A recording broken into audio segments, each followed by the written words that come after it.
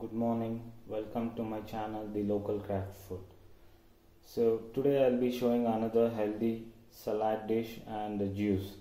Okay, so you might be wondering what is this food I have been showing in the video. So there is nothing but a rose apple. This is a seasonal food, wherein you get it from March to May month. Okay, so let me show you how to prepare a salad and a drink along with this in a same flavor. Okay, so let's get in, guys. So first you have to chop the rose apple, then add it in a jar. So now we have added in the jar, and now you have to add a bit of pepper. So adding pepper into it, and now add a glass of water and grind it well now. So now we have to filter. So now the filter has been done. So now I'll be showing how to prepare a salad. So let's start it.